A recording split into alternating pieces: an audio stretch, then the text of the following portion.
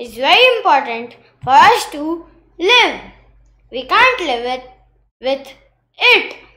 When our body does not have enough water to function properly, it is called dehydration. And when there is not enough water, or it has not rained for 2-3 years or 1 year, so there is a drought. There is no water in that land. So, in deserts, people collect rain water, so they can use it for many years. How they do rainwater harvesting? So first, the rainwater falls here. Then it goes from this pipe here. And then finally into a tank.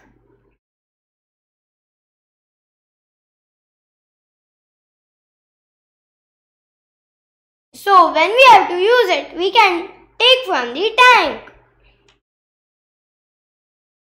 There are many sources of water: tube well, hand pump, river, well, canal, etc. Seas are also sources of water, but we can't drink it because it is very salty, and oceans also. Do you know that the Dead Sea is very salty? It has 300 grams of salt in 1 liter of water.